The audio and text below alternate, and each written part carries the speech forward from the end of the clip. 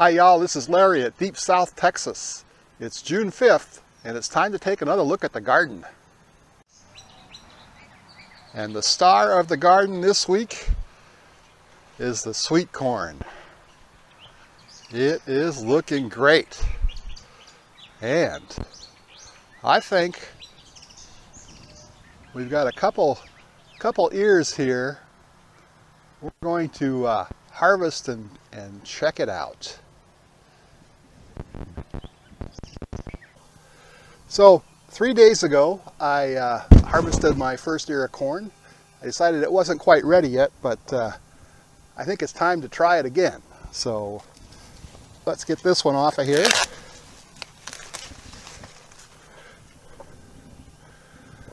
And see what we have.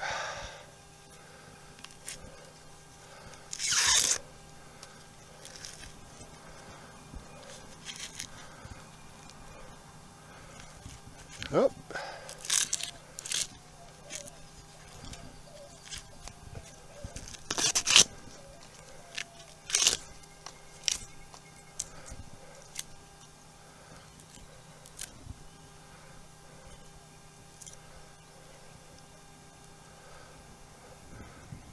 Well, I'm thinking that's definitely ready now. We'll get some more. Anything that looks like it's ready, we're going to harvest today. Now this is the G90. I only have 2 rows of the G90. The rest of the sweet corn is candy corn, and it was planted about a month later. It's not ready yet. And in the candy corn, they have a severe corn earworm infestation. So the ears weren't out yet, but the earworms were chewing up the tassels pretty badly. So I went through each plant and found about one earworm in the tassels in each plant, and took those out and disposed of them. I don't know if they're in the ears, but they haven't attacked the G90 yet. I think simply because it was a month more mature than the candy corn. So we'll see in another month how the candy corn fared, but the G90, it looks delicious. Oh, and I wanted to tell you that we've harvested all the rest of our onions, and this one was the biggest onion we grew this year. Actually, I think it's the biggest onion I've ever grown. So it's 1.2 pounds, more than half a kilogram. What a beauty. So I have been harvesting okra for the past week. I'm going to have lots and lots of okra this year. I try to get them when they're young, so they're nice and tender, and they're looking pretty good and they're tasting great. I have 3 nice watermelon coming on. There's one of them there, and then there is another one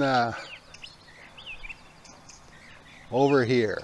I think it'll be a while till they're ready, but my mouth is watering already.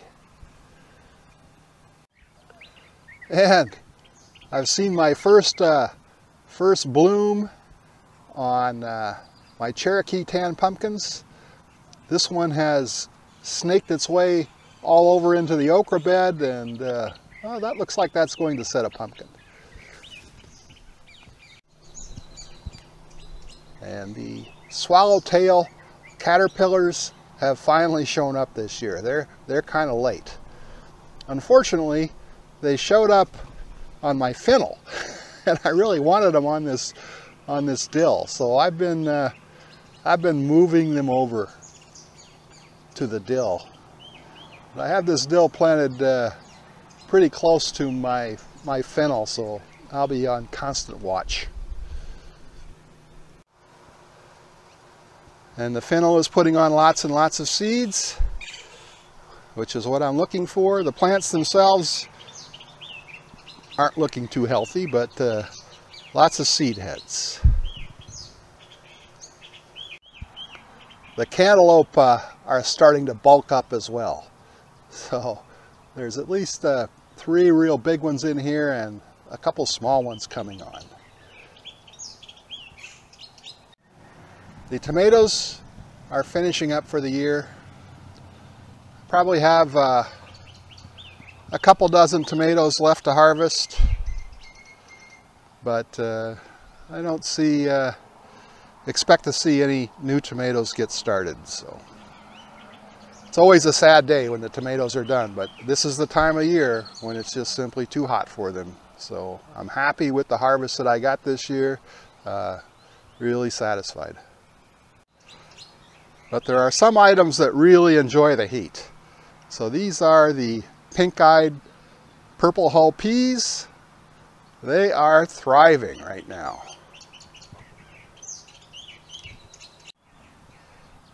And the sweet potatoes are also loving the heat. They're going to take over this end of the garden for sure. It'll be hard having a path to walk through here.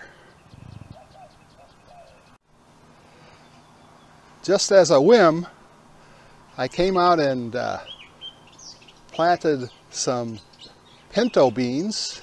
These are just out of a bag of beans I bought at the store. And I wasn't sure they'd even come up, but they've come up and they're growing. I don't know if it's the right time of year to grow these, but if they like the heat like the pink-eyed purple hulls, this will be a good crop. The ginger continues to do well, and I think that might be my first turmeric popping up out of the ground. I hope it comes up okay. The peppers continue to thrive. Here are some habaneros, not ready to harvest yet, but pretty abundant. And the paprika peppers are doing great as well. I've harvested 7 or 8 of these, and after they turned red, and dehydrated them, and once I get the rest of them dehydrated, I'm going to make my own paprika powder. These are without a doubt the best green bell peppers I've ever grown. Very prolific. They turn a beautiful red color when ripe as well. There's one red one down there, and I've already harvested a couple more. So couldn't be happier about the green peppers, the bell peppers. And the Marconis, they continue to produce as well. Jalapenos, lots and lots of jalapenos. I need to get out and harvest some of my peppers and make some hot pepper sauce. And let's not forget the poblano's. I've tried for years to grow these and never been successful, but this year they are looking great. A few cayennes coming on. Some of them are beginning to turn red. I love the way these peppers look. And another hot pepper. These are some New Mexican variety, and they're turning red, and the plant is just loaded with them. The green beans, on the other hand, aren't doing too well. They continue to flower, lots of flower. They set on little beans, lots and lots of little beans, but the beans just they just don't grow. They get to about this size, and then they just sort of dry up. Like there's some examples right here. I don't know why. Too hot, I guess. This eggplant is doing well. Lots and lots of eggplant. In fact, we had eggplant last night for dinner. I plan on harvesting some moringa leaves in the next couple weeks. The banana plants are just stunning. A very welcome addition to the garden this year. I've harvested all the cucumbers I can use. Now I have about half a dozen huge cucumbers in here. I'm just letting get ripe so I can collect the seeds.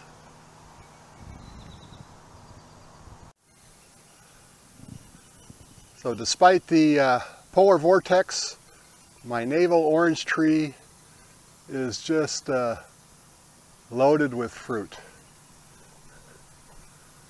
I don't know how long it will all hang on, but there's a bunch of it up there. So why has the garden been doing so well this year?